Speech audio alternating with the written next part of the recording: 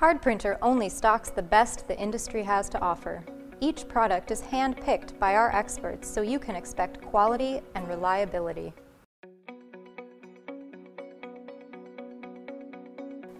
Hi, I'm Amy, and today I'll be talking with Tim about the Zebra ZXP Series 8 card printer, available from cardprinter.com.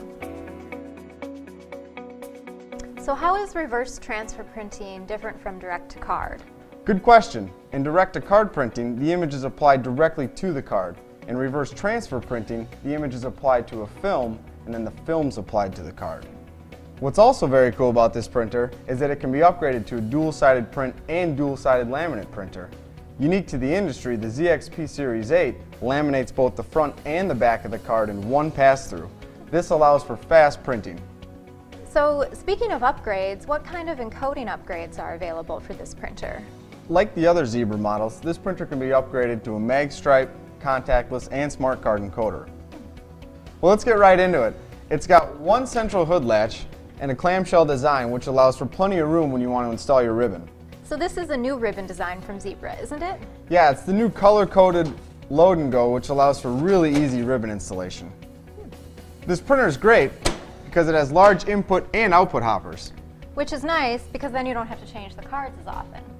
Once you fire it up, it's got a detailed LED screen, which will clearly tell you if the printer needs new ribbon, needs to be cleaned, or if anything goes wrong. So tell me about Zebra's new driver.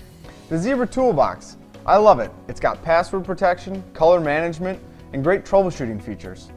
Well, this all sounds great, but is there anything else that people should consider if they're thinking about buying this printer?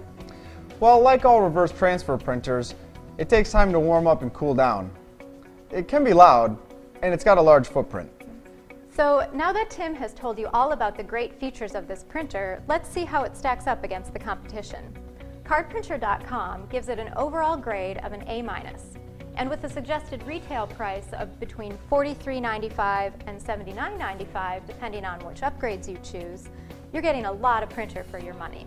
For additional discounts, head over to cardprinter.com.